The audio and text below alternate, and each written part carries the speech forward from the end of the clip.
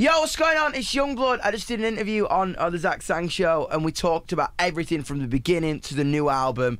So many secrets got revealed. So make sure you tune in. Love ya.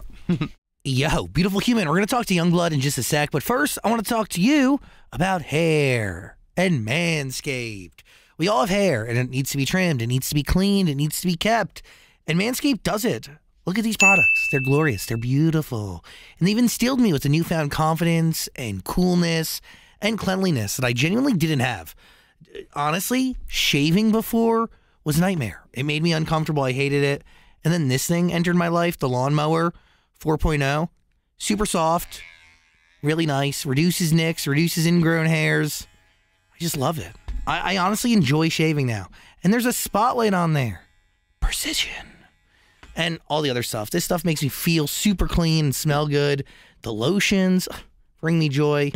And they got the Weed Whacker. I'm telling you, try out Manscaped if you got hair and you want to keep that hair trim and clean. It's worth it. And I'll give you 20% off. Just use Zach Sang when you check out. Manscaped.com. Zach Sang at checkout. You'll save 20%. You're going to like it, I promise. You're welcome. Here's Dom.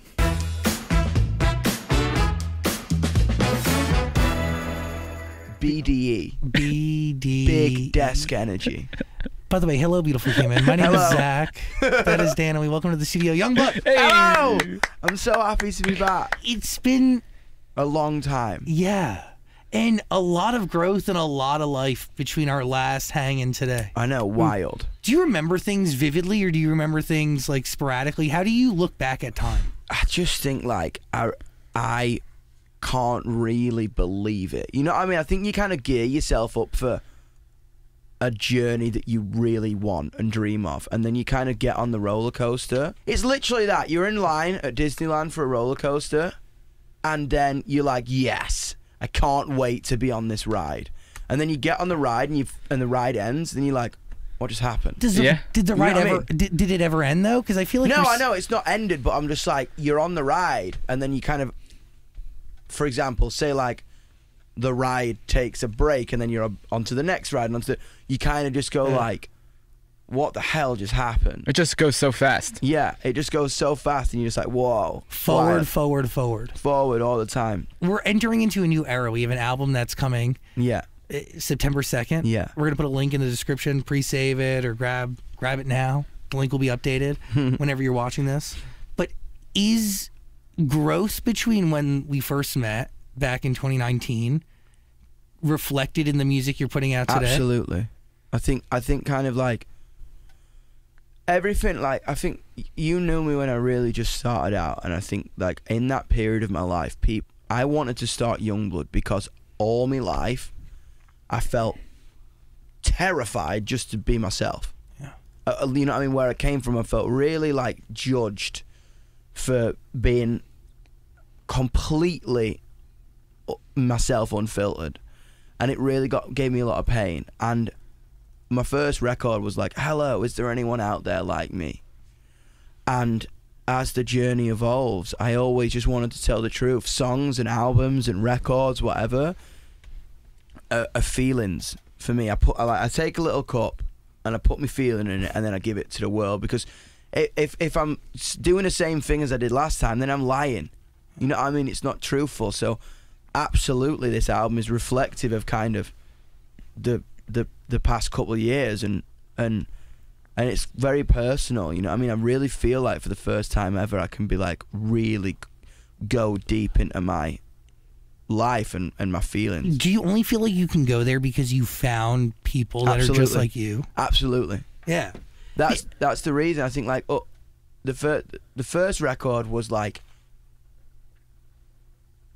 a young person talking to other people at the crash of a wave of a generation where I genuinely believe a generation went, no, do you know what? Fuck this. I want to be myself. You're talking about Liability, right? Yeah, 21st Century Liability. Like, fuck this. I want to be myself.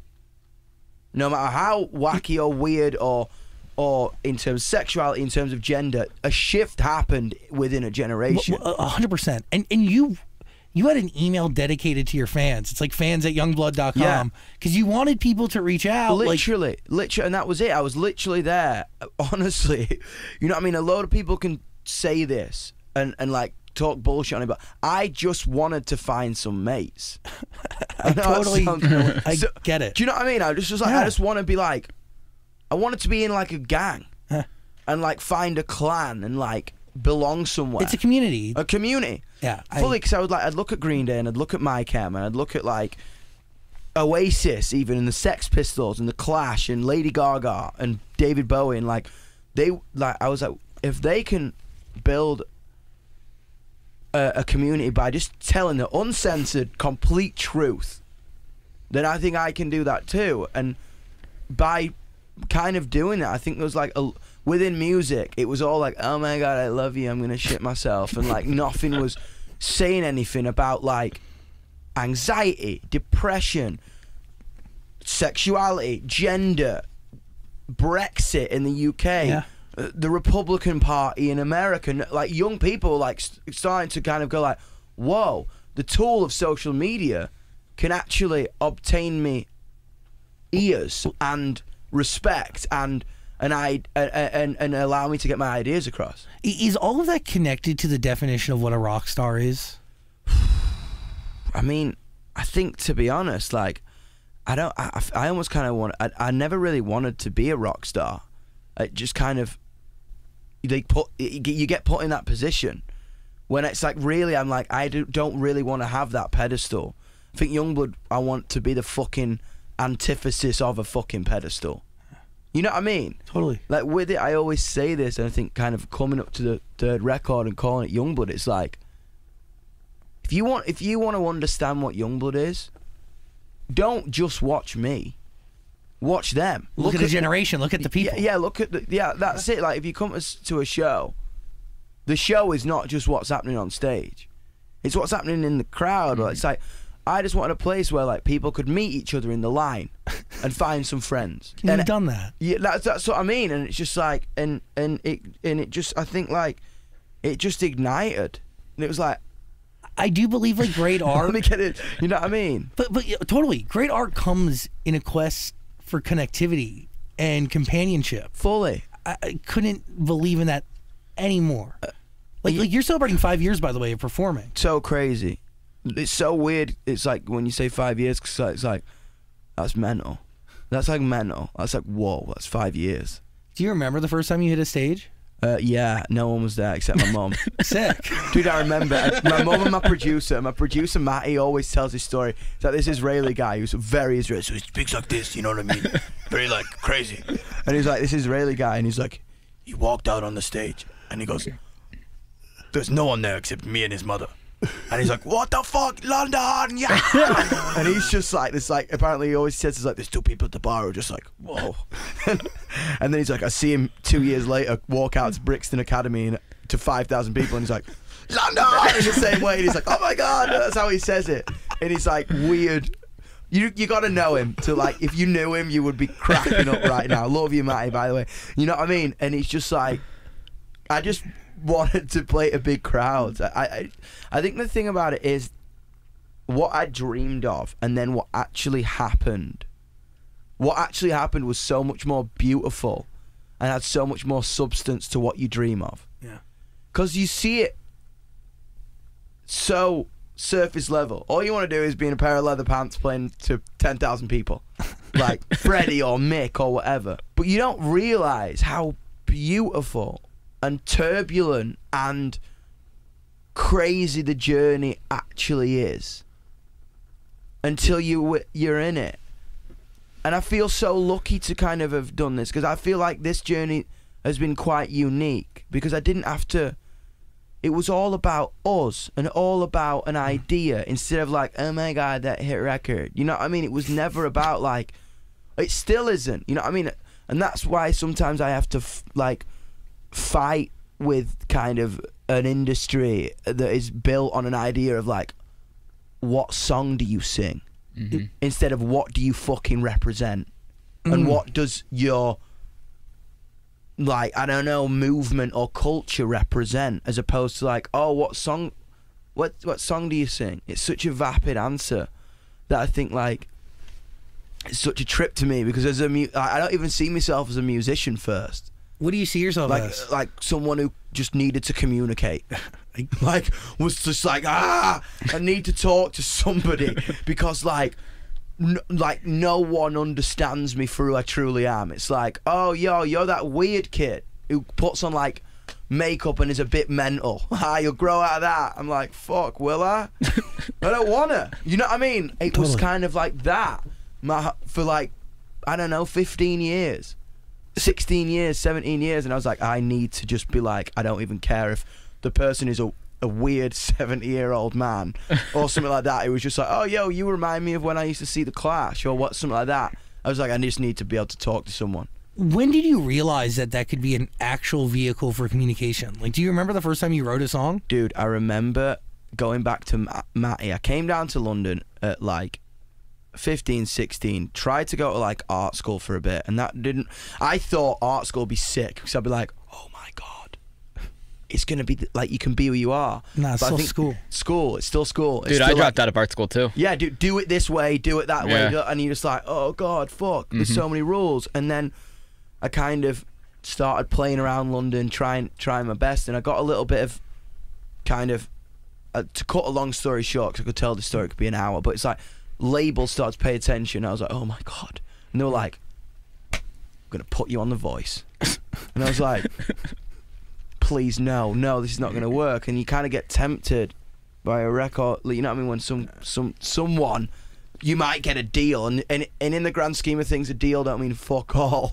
You know what I mean? You've got to, the industry to me just, like, everything the industry told me to do, I did the opposite and ended up here. That's do you know what I mean? Yeah, but you cultivated a real movement connected to a real community of people that felt also like they had nobody else to talk to. They felt misunderstood.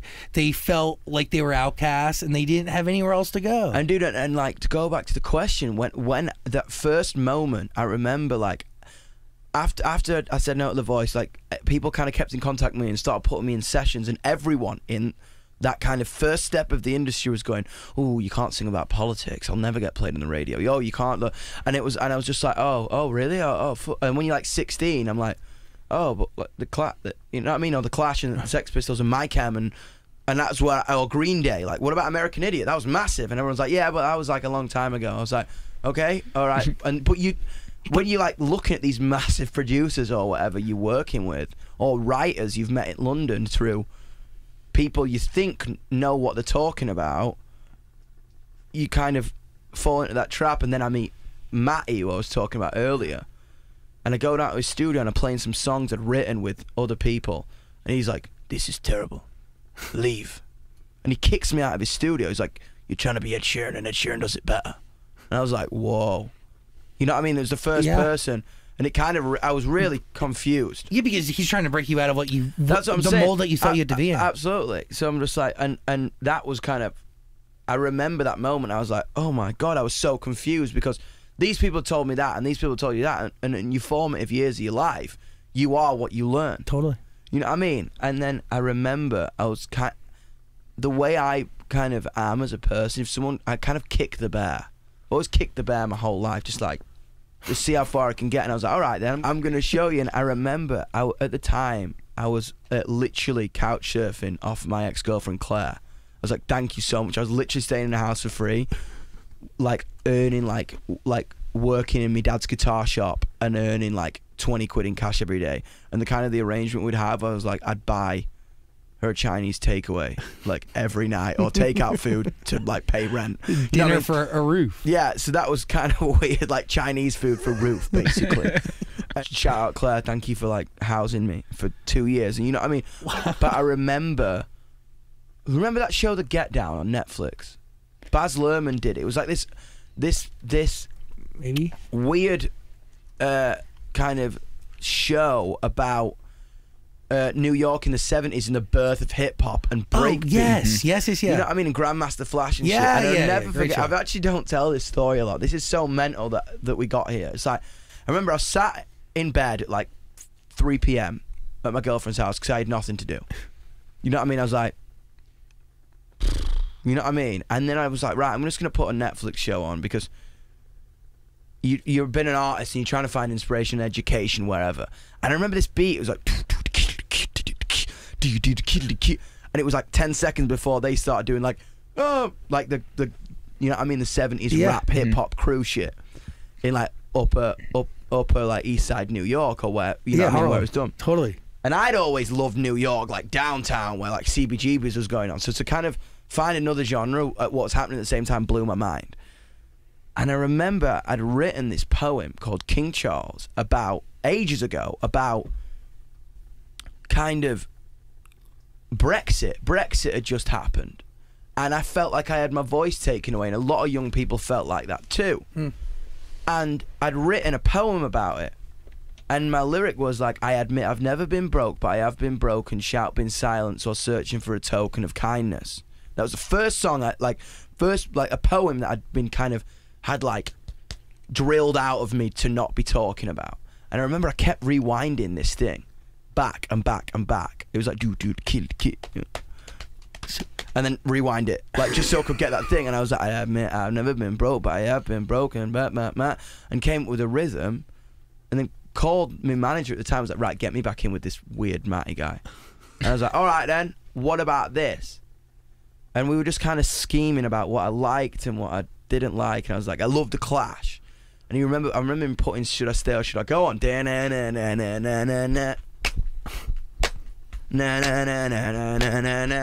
the beat, and I was doing like, I got up and was going like, and he was like, whoa, that's it. And he saw my facial expression that I probably do now on stage with my guitar, like was just going mental. Because I was this energetic person that didn't have a place to run. You had nowhere to put your energy. You know, I mean, my whole life was like sitting in a straitjacket. That's why 21st Century had the straitjacket.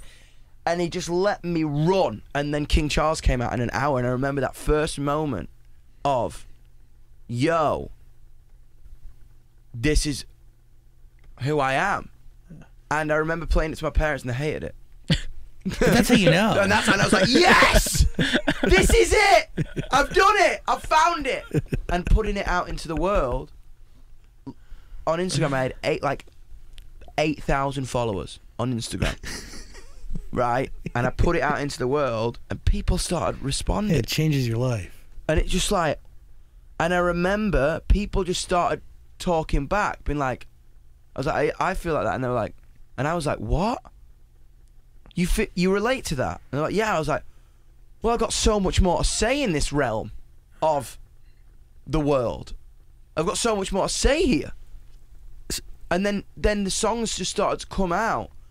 And kind of, as the years went on, 21st Century Liability became this kind of album for TikTok before TikTok was even there. 100%. Yeah, you just hit the nail on the head. You know what I mean? It's like, that's 4 years old, but it's the most TikTokable album, like talking about feelings and ideas and everything revolving coming of age, but in a way that's not like a teen dream movie, in a way that's like realistic, blood, sweat, shit, and spit. You know what I mean? It's like fully like coming of age and like completely unfiltered. So what do you take with you from King Charles that you carry with you into this third self-titled album? I think always the honesty. This new album don't sound like 21st Century Liability. It sounds like my spirit where I am now. 21st Century Liability was me in England. It just makes me nose go me. It's got that bratty kid like me. And I'm gonna say, what if like someone who doesn't know me, what does 21st Century Liability sound like? Me. It's almost like we were playing like with fairground toys. Like it's almost like the instrumentation is like 808s, guitars, and elementary, and like I don't know, a weird keyboard that's like bing, bing, bing, bing, bing.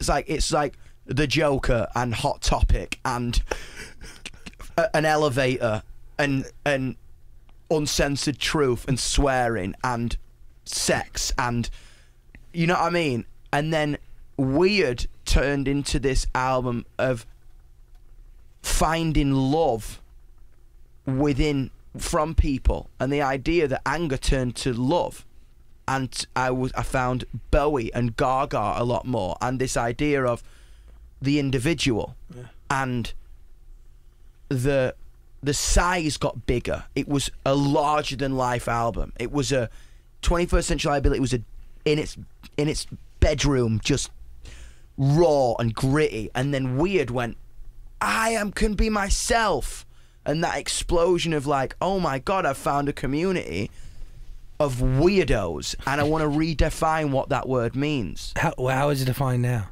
I just think it's to be weird is to be beautiful, to be strange is to be amazing. You know what I mean? To defy the box that you've been put in is radical. It's sick. You know what I mean? And that's those first two albums that were almost polar opposites, and like, but they're the same feeling. It's kind of crazy. That one's myself on the cover of the first album, 21st Century Liability. Weird is 7 versions of who I am on the cover, and then this next record, it's just almost like a light, a torch got turned into a laser beam of a spirit that I have felt from a community. That place of belonging, that place of I'm gonna be alright, I'm gonna get through, and that place of I can actually go, alright then, gonna take the armour off, gonna pull me out my chest, gung, and I'm gonna put it on a plate, and I'm gonna give it to the world, and I'm gonna be like, this is who I am. This is my story, this is my idea, this is where I'm at right now. There will definitely be someone else in 6 months, as always, but this is who I am right now. Is that why it's self-titled? That's why it's self-titled, I think. Because it's like, nothing in the world makes more sense to me right now than Yungblud. Because initially it was going to be called You Only Lose When You Stop Getting Up. But which is true, by the way. Yeah, which is true, but Yungblud says that. And every title I would write down, everything I would write down, The Funeral, You Only Lose When You Stop Getting Up, I don't feel like feeling sad today. Everything, Yungblud said it. You know what I mean? It's like that moment of, it's got this happy, sad spirit, and this train, like if you listen to The Funeral, memories do, don't feel like feeling sad today, I don't want to go out. It's got this I'm gonna be alright. This, I am together with my bunch of reprobates running to charging into battle to obtain a world of love that we all foresee. Empowering. Yeah, it's got this empowering thing, because what also came with the community growing, people, like, I think I always call it a subculture, because I think we are, you know what I mean? Like, I know that's such like a... You're a club, technically, you know what right? I mean? Yeah, that's what I'm saying. I think it grows, and it grows, and it grows. And then a dark thing happens. You bleed into the mainstream. And the mainstream's a scary place, because our natural instinct, I think, as human beings, to treating something we don't understand, is you turn your nose up in it, and you try and find the holes in it, and you try and pick it apart, and you try and pick it to pieces. And something that was so pure, it can be, the world found me. Yeah, it's a new level of scrutiny. Yeah, that's what I'm saying. And then it's like, I'm a 15-year-old kid again in school, but to 20 million, 30 million people. So how do you block that out? By a year of complete, like, oh my God, what the hell? Like, I just, it was mental. It got really rough. It was like, just even stupid, like Yungblud looks like he smells of piss. I hate him. What an awful person. What a blah blah blah. And then twist statements I've said. And the thing about it is, all I'd experienced was love, because it was always a community of love, and that's what it is. It will always be that. And that, later I'll talk about how that love protects me now and how I kind of came out of it. But in that time, something so pure and beautiful and happy got attacked by a world of kind of scrutiny, because you get too big. And people, like, because the thing about social media is anyone can have a voice, and I fight for that. but also lies and misconceptions can blow up. Oh, yeah. And it's not real. But the problem is the world perceives you by something someone else said because it got enough likes and it got enough traction. So that must be real. Do you know what I'm saying? Oh, yeah. And it's such a trip because when you get something that we were controlling as a community and as a subculture, as a club, we were in control of, yo, I love you, man. I love you too. I really, whoever you are, you're accepted. Whoever you are, you're accepted. The control of your narrative does not become yours anymore when you open the gate. When the gate gets open to the world. But there is a balance, right, that you want to strike, because there is a message that through mainstream success, you can touch more people completely. And for every piece of shit, and that could was be, it. you know, like 100 great people. And that is the very much journey I went on with this record. It was like, it gave me a sense of fire that I needed. It gave me a sense of, I've always wanted Yungblud. My dream for Yungblud is not to, I don't care about how many records I sell, I care about how many people I play to. It's about how many people are there today for each other, like, who would never be there before. Like, wow, look how many people we are together. That's what really makes me go, wow. That's really special. You know what I mean? And I think the only way I get that is by going into a complete shit fight and finding people amongst the storm, going, yo, you feeling like that? And that's okay. And it's kind of beautiful because it gave me that, and it almost gave the community something to kick against. It gave us all something like, yo, look at, like, the reason why people are picking on us is because we're something worth talking about. That's it. And it's like I would never forget. I remember Ollie Sykes from Bring Me the Horizon. Yeah. Kind of a little bit of a mentor of mine now. You know what I mean? Said to me that it's like, and said it famously in an interview, it's like, love or hate you, it's an obsession. Yeah. And it becomes something.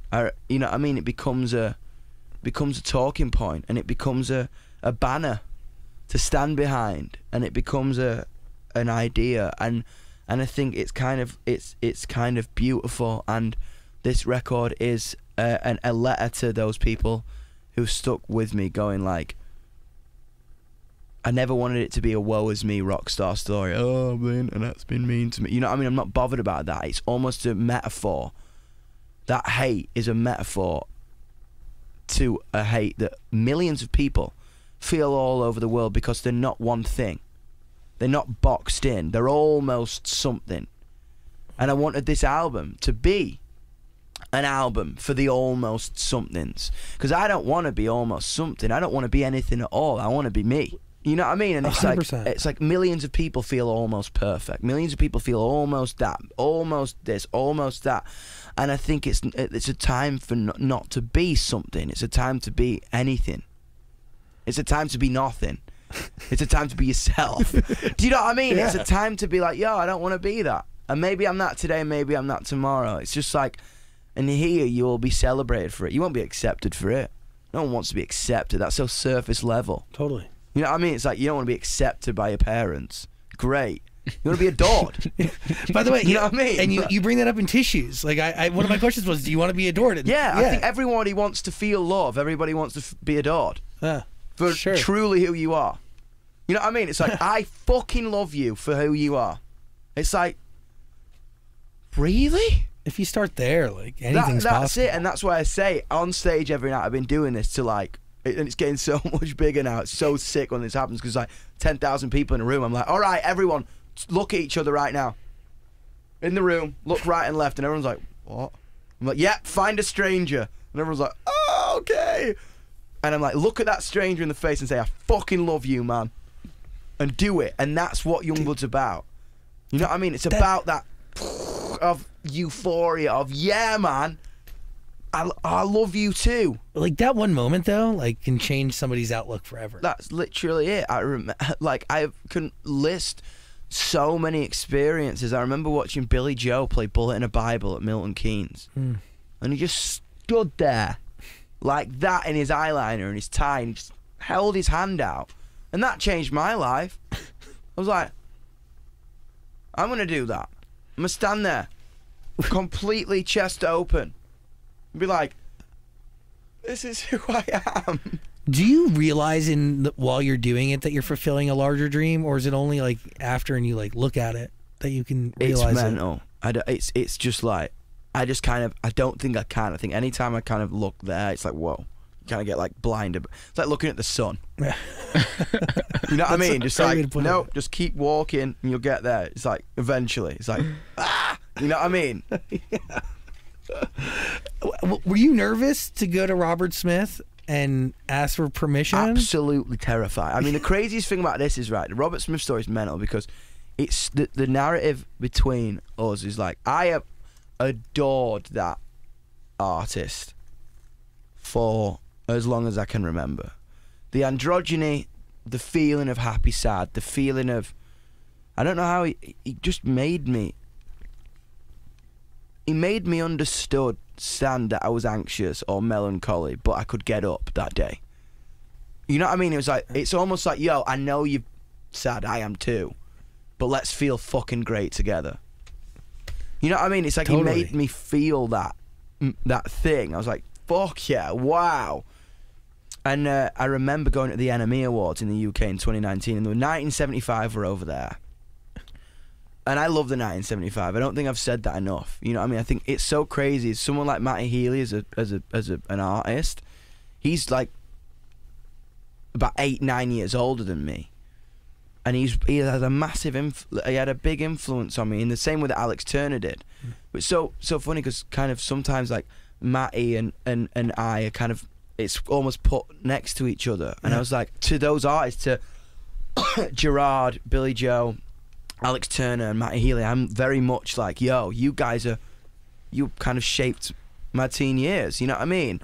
So like 75 are over there, and I don't say that enough, you know what I mean? I think as a great British musician, Matty is to me what I think Tom York is to Matty. Totally. You know what I mean? They're older and they paved the way. That's the best way to put it. And that's the best way to put it. I think like, I'm there and 75 are over there and Robert Smith's over there, and I'm like, just done my first album, just played Brixton Academy, like wow, I'm in that kind of like, I don't deserve to be here kind of headspace, like wow, that's fucking mental.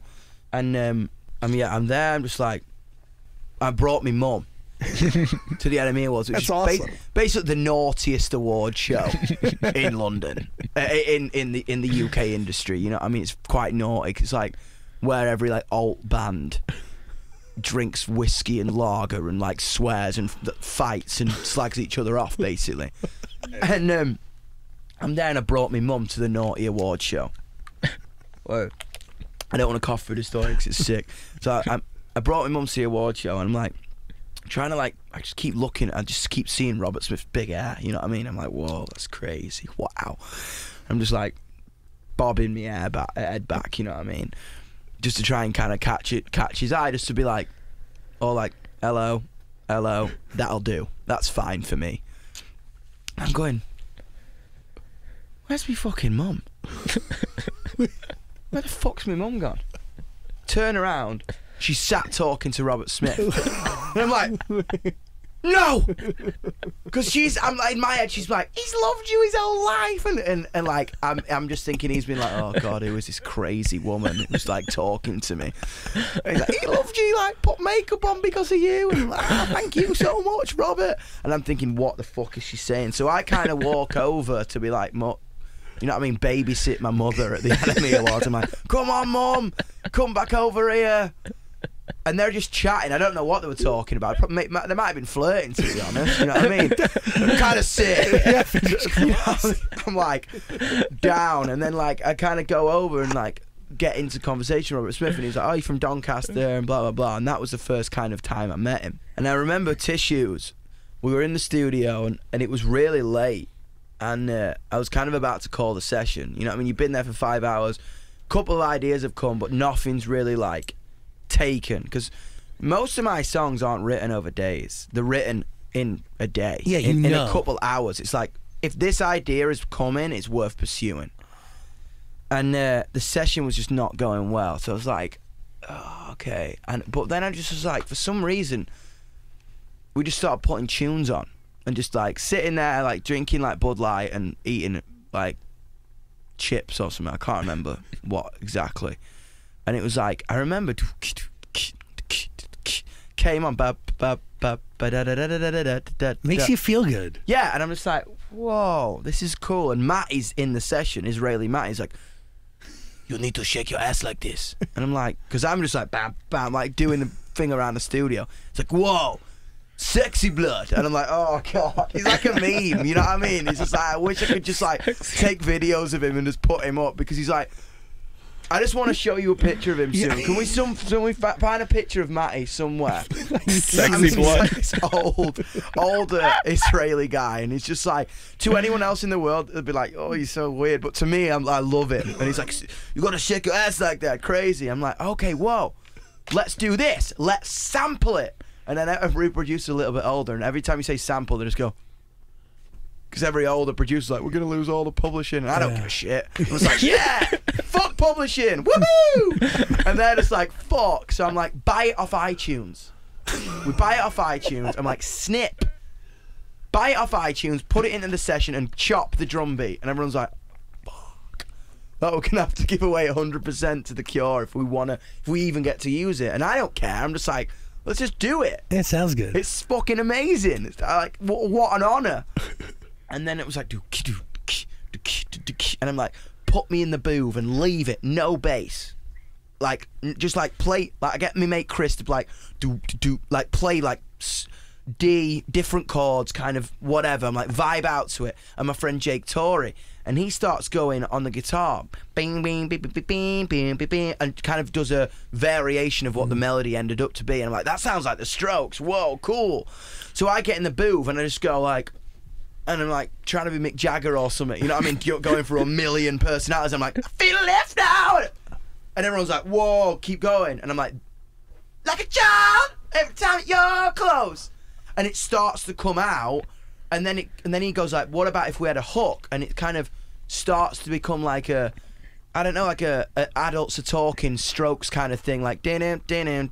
Is that whatever Strokes song that is? It's kind of becomes, you know, when like the Strokes would do the melody on the guitar line and then go in to do, and Julian would sing a verse and then they'd go back to the melody. But then I just went, what about if we sing this? Da, da, da, da, da.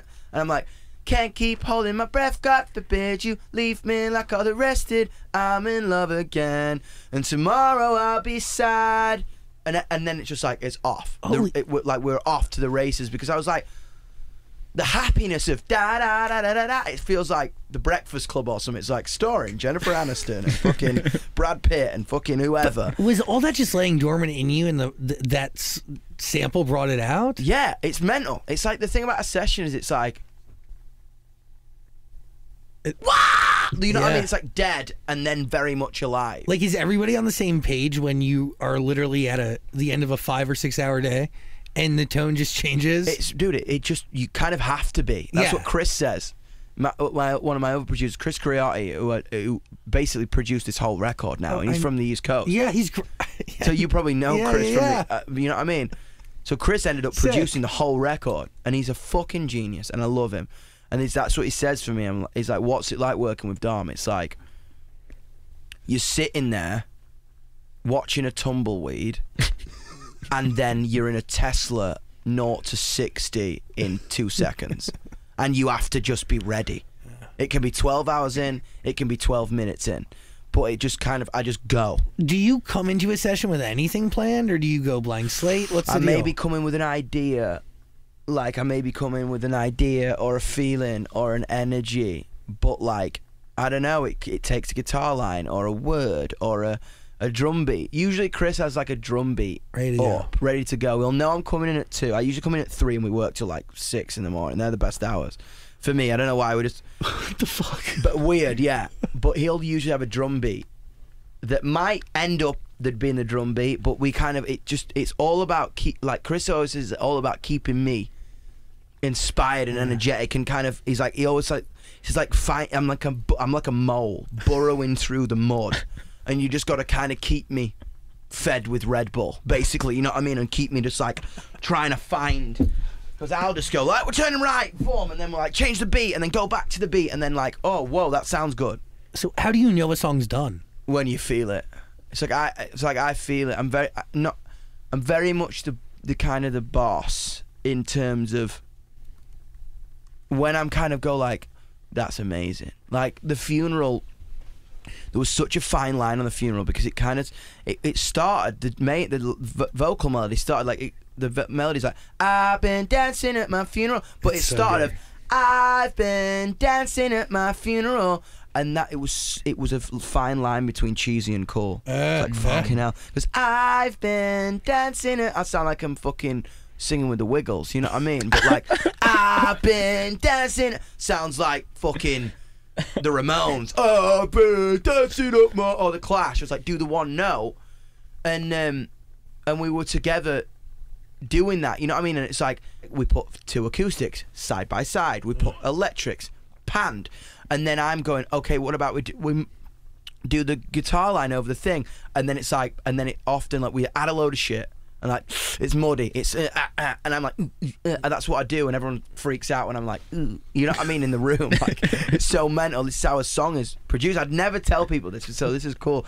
And it's like then I'll sit at the computer and it's often me taking bits away. Yeah, so you go really heavy and then you strip. Fuck loads of shit into it. Interesting. To find magic, because that acoustic guitar part inspires this electric guitar part, and then that inspires the synth part, and that inspires the bass, and that inspires the harmony, and that inspires the vocal. And then I put the vocal in because I need the fucking feeling of there's a million instruments playing around me to give like that energy, and then I'm like, it's so cheesy, take it all away. And it's like that part on the left is right, that's right up there, that's right in the bass, and that's right in the synth, but maybe we should filter that, and then maybe we've got to make it sound more shit. You know what I mean? And that's how a song kind of gets constructed in a Yungblud camp. It's often making it sound worse. But then it gets better. Because it's real. It's like that feeling of an acoustic guitar. If there's two of them, you don't hear the personality in that one guitar take. And it's all about personality. Do you feel like all your songs sound like could hold their own acoustically? Yeah, I think so. Because they start that way usually. You know what I mean? Yeah, totally. I think so. That's like a huge test. Because there's still a story you're telling. Yeah, that's what I'm saying. I think like I love it when it works, and kind of when you play the funeral. I've been There's an acoustic version of that funeral, waiting for you to arrive.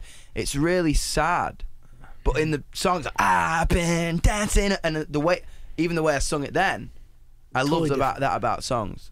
It's like even Tissues, can't keep holding my breath, God forbid you.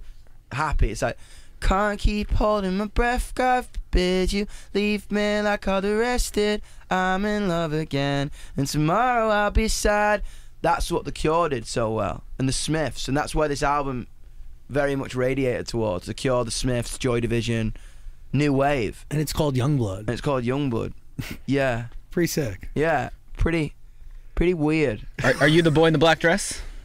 Yeah, so I shall I talk about that? I love that song. Yeah. It was like, I remember a writer that I did Fleabag with, a guy I met called All Day, who was the craziest East Coastist hippie you've ever met. It's like a guy who was born on the East Coast looks like a surfer. And that's like, you know what I mean? And he's just like, and he's like, he loves punk music, he loves Pearl Jam, he loves like that. He's very hard to the pavement, but likes to write pop music. And he sends me this song. He sends me songs sometimes, and I don't really take pitch songs. I'm not. The thing about it is, for a song for me, I've got to have written it, or be a part of the process, or be a part of the birth of it, to be able to. Because my songs are my soul. Yeah, it's an extension. You know of what I mean? It's an extension of my energy. That's it. And the thing for me is I love people around me. I love having mates in the studio, even if I got to give them publishing. I'm I love people around. It's energy. Cause it's just fucking a feeling. I don't give a shit. People can get so dialed in. I'm like, oh yeah, man. There's 4 writers on that. I'm like, yeah, we had a great fucking night. I'm down, and they deserve to be there, even if they were just vibing. That's the way I like it to be. Yeah, they contributed something they contribute to the energy of the feeling of the song. Yeah. So I'm down. That's what songwriting is to me. It's not well, I wrote that word and you wrote that, and it's like bollocks. It's like, if you were there, fuck it, you birthed the song. But All Day sends me a song called The Boy in the Black Dress, and I was like, whoa, that title's crazy, because he was like, I wrote this with you in mind, because obviously I wear skirts and whatever, and I don't like to confine myself to fashion in terms of gender, because that's just bollocks. But he was like, I've written this, and the song didn't really speak to me when he sent me it, but the title did. I was like, yo, can I take the title? And obviously I'll cut you in on the song, because you birthed the idea, right? So I walk up to Glendale. Have I told you I wrote it in Glendale, the album? No. Oh, fucking hell, shit. Right over here. Like Glendale here in California? Yeah. Oh. So basically, after to cut a long story short, I'm sorry, this is going to be a nightmare to cut around, because I'm like, this is my head, but it's fun. It's like, I had every studio, because Weird went #1, so I had every studio ever available to me. And then I'm like in the studio with like artists, right? And everyone's listening to your secrets.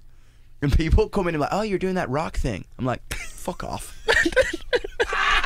By the way, that was smart. That's a direct quote. That was so perfect. I'm not going to tell you who said that. Was like, oh, you're doing that rock thing. I'm like, fuck off. Doing the rock thing. What are you talking about? What? You could probably throw out 3 names. I You know probably what I get mean? it. Yeah, literally, it's fine. Like, at home, you probably can tell who it was. Think about a massive producer in the world. It works out of Conway. Who said that? That's all you're getting.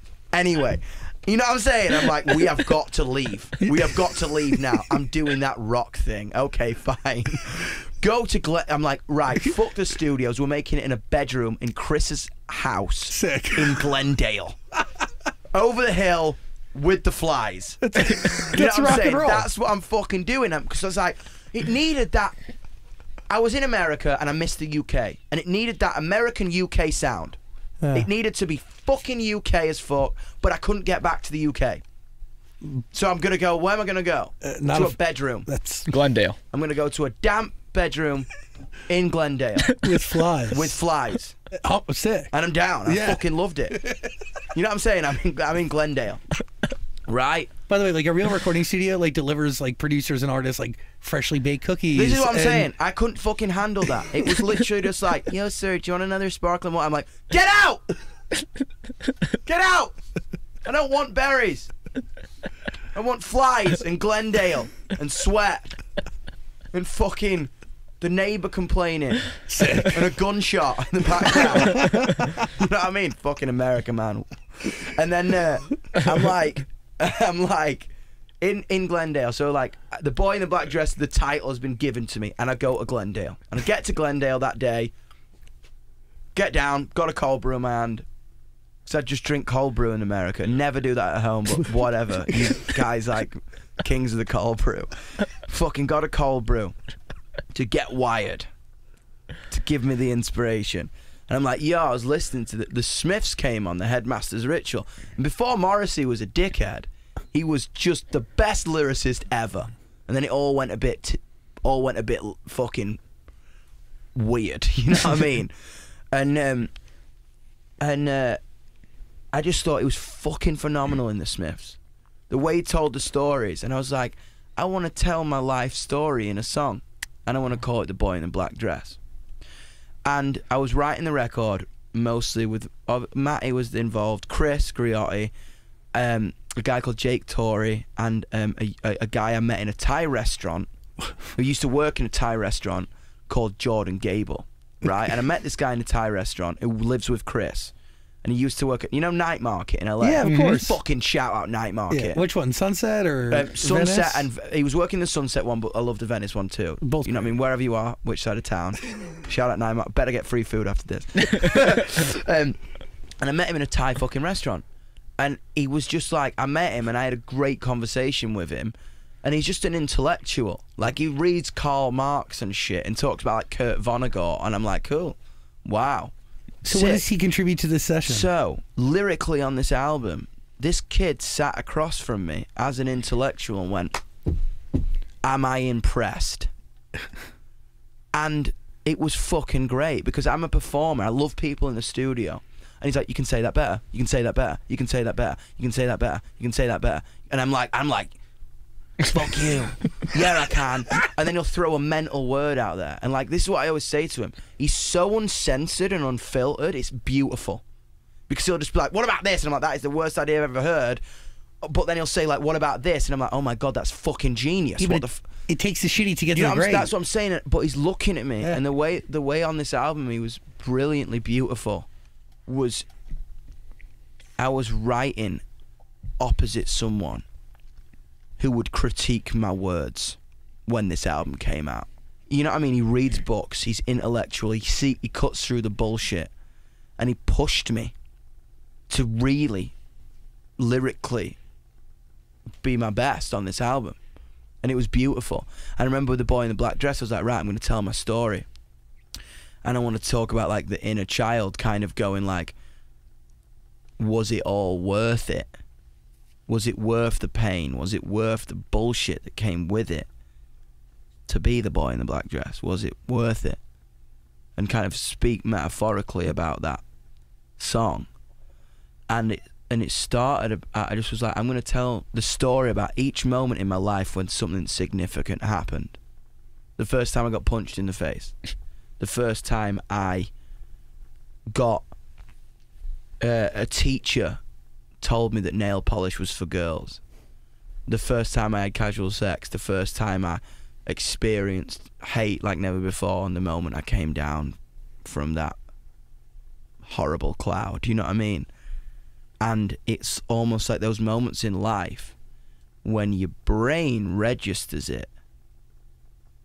You can't quite feel it. It's like, have you ever been hit in the face before? Mm-hmm.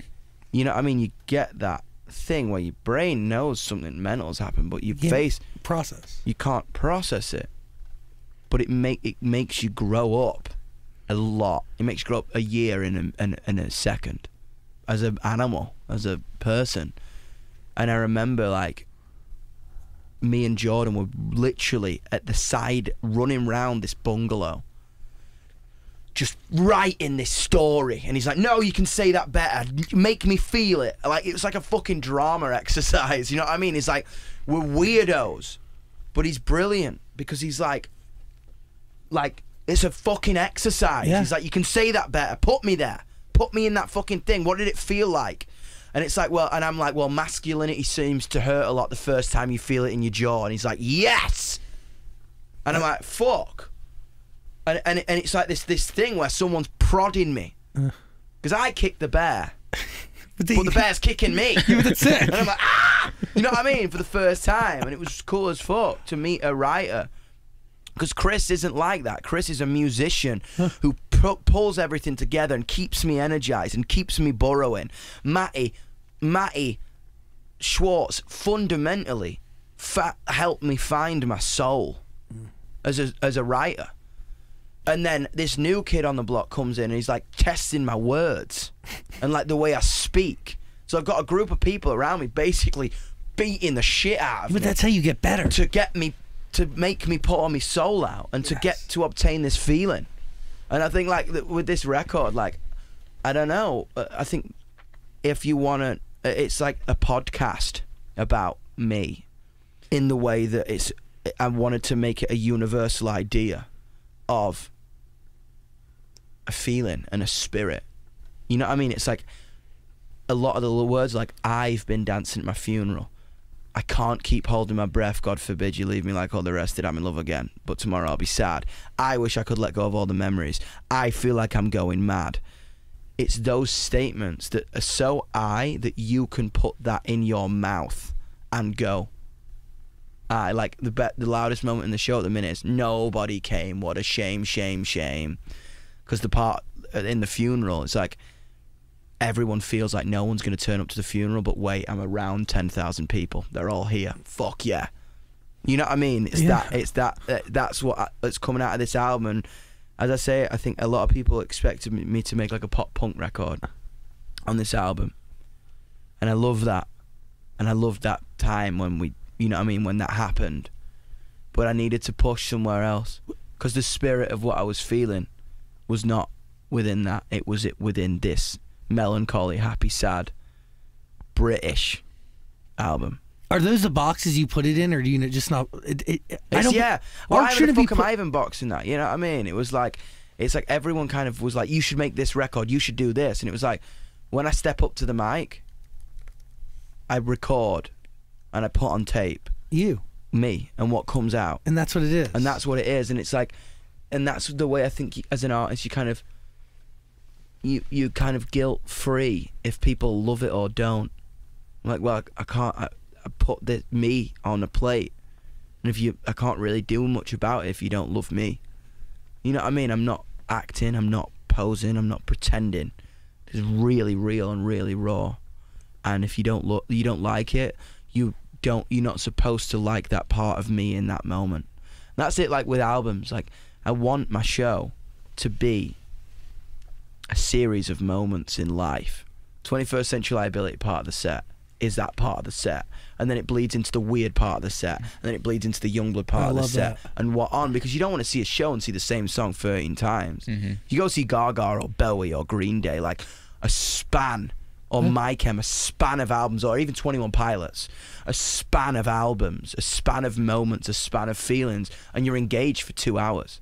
It's like, oh my God, that album made me feel like that for that part of my life, and then that triggered that, and I hated that album, but I loved that song off this album. And that's the journey I want, because again, it's not about the music, it's about the communication, and it's about the feeling that you get from it. You know what I mean? And the feeling you get from a show. By the way, the community comes to life. International as Fuck Tour is happening this fall. Yeah. And then you have another tour planned for 2023 that's going to be even bigger. What was cool is like, with it, like I'm coming across America to do in-stores. You're going to do it at record stores? Yeah, I'm at like nine cities in 4 days. That's awesome. It's going to be crazy because it's like I want to be with them. I want to celebrate the album with them. I hate that the age of, my album's out, go get it on Spotify, is here. That's not going to work for me. I need to pass you it. I need to just, we're going to go into a record store that holds 300 people and do 3 shifts of each one. Or even if 1,200 people, if 2,000, I'll be there all day playing the album acoustically, and you kind of get ferried in and out. You know what I mean? And that's the vibe, because I'm like, the next tour we're about to announce is the biggest tour I could even possibly imagine.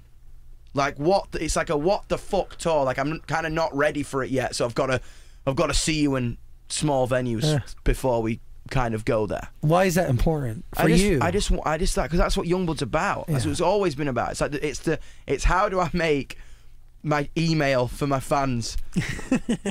How do I personify that? Because it's I want to make an arena feel like a punk club. Still, it's hard to do though, isn't it? That's what I'm saying. But the way we do that is go to a punk club as well as an arena. You know what I mean? So it's like you get 2 experiences. Hey, go to a record store. Yeah, it's like, let's get compact, let's go to the record store, let me sign it, let me look you in the face, let me wave at you, let me touch you, let me do that, and then like come and see a mental spectacle that resembles the album in a massive venue. You know what I mean? You got to listen to this album, by the way. It's called Yungblud. Link in the description below. Listen to it on Amazon Music. Highly, highly, highly recommend. Emperor's not on the album, is it? So it's a last minute addition, so it's not going to be on the vinyl. So basically, I've had that song since I was 17. Oh wow! Right, and then people called me up and go, "Yo, you know that little network called ESPN? They want to use it as the college football anthem." And I'm like, oh cool, man, that's cool. And everyone's like, and then when I come to America, everyone's like, that's really fucking big. It's fucking massive. You know what I mean? And I'm like, oh, it's fucking huge. I'm like, oh, sick, man, because obviously, like, I knew and what has been so insane is I'm becoming a football fan, like by just being at the stadiums, like the energy and crazy. The community of this shit. I'm like, whoa, I'm all about this, bro. There's nothing on every level, high school, college, NFL. Like, dude, the community is so thick, dude, and like, unwavering. This is so sick, and I'm like, it's cool. So I think, like, as I say, I think I'll probably put it on the album digitally because it makes sense. But you have to deliver the album for the vinyl. But I'm just like, I think it kind kind of fits because it's just like the angry bit of Yungblud for a split second. Dude, you got to go to these college towns and perform there. You're gonna experience it during a football. Oh, it's insane. Dude, I'm like, yo, frat houses. I want to play. No. A gig. Oh my god. How sick would that be? I want to go with you just to Dude, watch. I would love that. I would just want to be like. You want to do that? That's the thing, and it's been so cool to kind of see the reaction to it already. Everyone's like, yo, this goes so well with the season. Mm-hmm. And I'm like, whoa, that's really humbling, because it's like, I wanted that song to be a riot. It's about an unfiltered explosion of energy. And that's a football match. It's like, whoa, go. You know what I mean? It's so cool. But how did it end up on a hard drive? Like, just so everybody It's like knows. 7 years old. Yeah, the song. just so you know how it works, like it's sitting on a hard drive, and your people at your publishing company have like just like something that sits around for pitch or sync, and dude, somehow it was insane. It was like, so basically, Interscope what? Records, like when I signed to Interscope, I had like 10,000 followers, and I remember like to cut a long story short, the UK wouldn't sign me anywhere, and we were big in like the Netherlands and Australia. That was it. Nowhere else knew who the fuck I was. It was like the Netherlands and Australia was like sick. You know what I mean? But then someone in LA heard me on Dutch radio and said, will you come and play school night? oh my god, yeah, At which is Bardo. Yeah. And it was a guy called Grant Owens on We Found New Music. yeah. It was like that. And basically, one of my managers lived in New York, Deck, and no one wanted to sign me in the UK, so I was so depressed. I was like, it's not going to happen. I'm going to be big in the Netherlands and Australia and nowhere else. And I was like, oh, fuck it. Because the Netherlands is sick, and so is Australia. It's like best shows ever. Still some of the best shows we play, because they got it first. You know what I mean? And then Deck was like, why don't you come to New York and we'll do some writing sessions, and like, because the management were like, we're going to have to pick this kid up, because like no one wants to sign him. Like, it's bad. So then this guy called Emmett Power, who was working through Deck, Morel, who was my manager, was kind of like their intern, basically. And he came to New York with me. I was going to write some songs with a guy called Dave Katz, who did like Good Charlotte and like all the pop punk shit. But his studio was inside the Universal building, right? And I ended up writing Doctor Doctor Die for the Hype, Medication, so much of the first album with Dave. On that studio on 57th Street. Yeah, literally inside the Universal building, right? So Emmett pretends to be my drummer, because you get given these passes in the Universal building that like kind of expire after 12 hours. It's like really high security, you know what I mean? So I was like, pretend to be my drummer. And he rides the elevator, and he's Irish, all day, and starts speaking to A&Rs, be like, yo, heard of this Yungblud kid, yeah? Fucking blow your tits off on floor 4. And he starts to bullshit these A&Rs. Right, you know what fucking A&R's like? Everyone starts talking like, yeah, I fucking heard this new thing. What have you got? And everyone starts talking bollocks to each other, and everyone's chatting shit on the East Coast. And then Emmett gets a meeting at Republic, and then at Island, and then Warner hear about it, and then everyone hears about it. And I come to the West Coast to play school night, and then every label in town's at the Bardo, and I'm like, holy shit. And then I meet John Janik, And he's awesome. and then I meet Neil Jacobson and John Janik, and every label's like, we're gonna make you a star and blah blah blah, and I'm just like, like, you know what I mean, just like emo kid from the north of England, like, whoa, this is like the 70s, man, like, you know what I mean, after the show. And I took a meeting with John and Neil, and they were just like, and John was just like, yo, I've really just quiet, and was like, I've done this before, I don't want to change you, I don't want to put you with anyone, because everyone's like, we'll get you on this feature, we'll put you on, and he's like, I don't want to put you with anyone, I want to just pay for you to go on the road. And I want you to just do your thing and keep connecting. Because I told him my idea, and no one knew what it was yet. But like, I was showing him videos from like the Netherlands and Australia, and he was like, "Listen, the connection you have with these people." And I was telling him about my ideas. I was like, "I just want to build a community. I want to find people, and I want to make them feel less alone." And blah blah blah. He's like, "I just want to put you on the road, and I want to give you a little bit of help." And I was like, "Whoa!" And then I said, but he says I want to sign you on one condition. I was like, what? He's like, you got to play a show for the company on Friday. And I'm just like, what? We're gonna play a show for the whole of Interscope Records? Like, bruv, I'm like big in the Netherlands and Australia, and now I'm playing for the whole of Interscope Records on Friday. I've got like 60 quid in my account. You know what I mean? Like, I've got £60 and like talking about contracts and record deals. I'm like, what the fuck? You know what I mean? Going to the record label. I probably shouldn't tell this because Interscope, it's like a story. I played the place called the Tom Tom Club, which Jimmy when